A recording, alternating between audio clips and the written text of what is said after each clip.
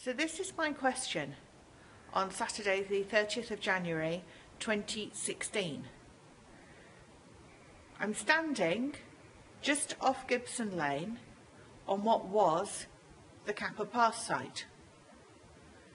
This site is supposed to have been completely demolished and cleared and, according to the East Riding, had full remediation of the land.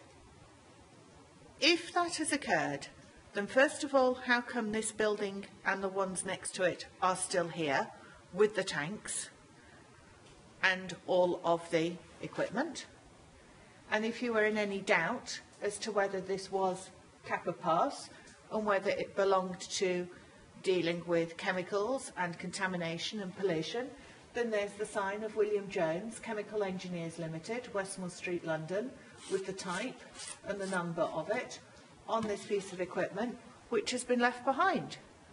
This is Kappa Pass equipment, a Kappa Pass building in bonded asbestos. You can actually see the asbestos sheets and how they're breaking down.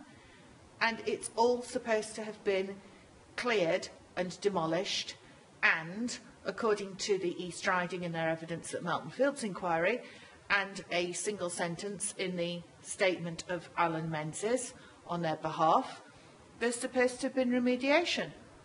Well, in which case, none of this should be here.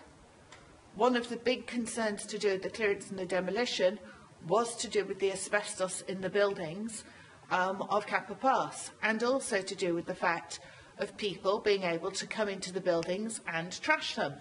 So as you can see, because obviously it's dangerous to do something like that, we have got a building which is decomposing around me.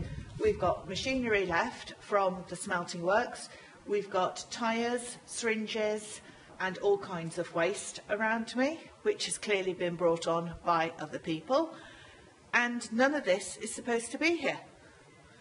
So it brings into question in my mind as to the reliability of the statements that the site was properly and adequately cleared. The demolition was proper and adequate. Well, it clearly wasn't, because otherwise this building and the ones next to it wouldn't be here. And we say, the Save Our Ferriby Action Group, that there has not been any remediation of the land. It is not safe at all. And we bring into question the assertions that have been made on it. And here is the actual physical proof, 30th of January 2016, that it hasn't been done properly. How can you, as a public or a public body, say that the job has been a good one and that there's no risk to people and everything's absolutely fine, when you have got such tangible physical evidence actually here in 2016, bearing in mind that the chimney came down, and it was, I think, the 19th of February, so that would be, what, 1991, 92 when the chimney came down? So in which case, all these years later, you have still got very real evidence, I'm standing in it, of Kappa Pass. It's here. So how can one have any faith in anything anybody says when right under their noses, absolutely accessible to all, is the evidence that the job hasn't been done properly or job done at all? Because in the case of these buildings, this asbestos, the stuff around me now, and God knows what I'm breathing in terms of this, it clearly hasn't been done even as clearance and demolition. So I would say I could not assert that this is a proper or adequate job at all, and I couldn't place any reliance upon it. I would want full independent expert reports. And yes, the site is huge, and yes, it's massive, but so's the chemical contamination. And this is a works which started in the 1930s, so it predates all of the legislation which we now have the benefit of. So nobody knows what they buried in the clay pits and put in the ground around here. Nobody has any records or accountability of what went on in the 30s, the 40s, the 50s. When you get into the 60s and 70s, this is when the cancers started to come to light. And of course, we have got the evidence from the Health and Safety Executive of the tonnage of lead and arsenic and the chemicals which were on the roads and around in this area, and the suffering from the people who were breathing it in. And also the suffering from people who came with their children to picnic on the land, because their partners and their husbands were Kappa Pass workers, and of course they got a pass for it. Some of that land is now part of the Melton Fields inquiry. Some of it I'm standing on now.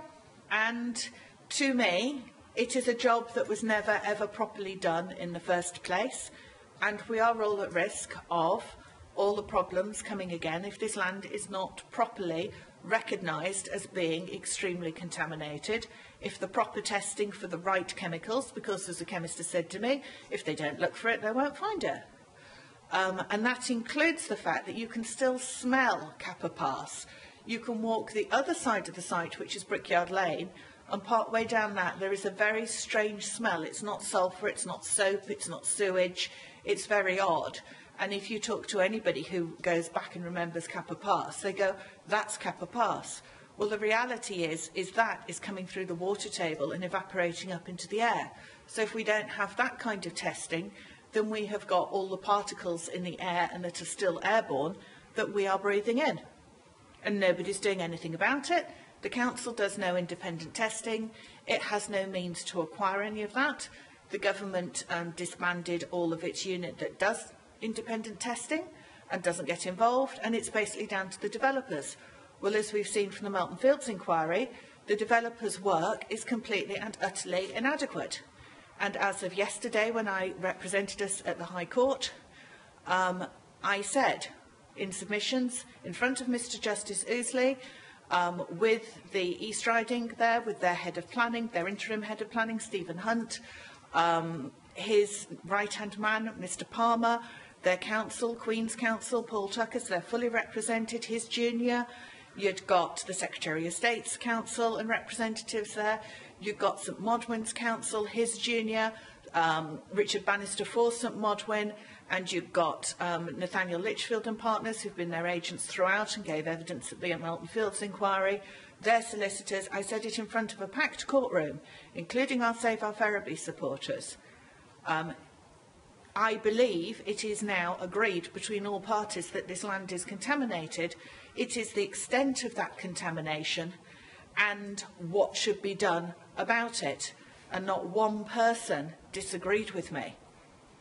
I waited and I paused for people to turn around and say, we disagree or not, and they didn't.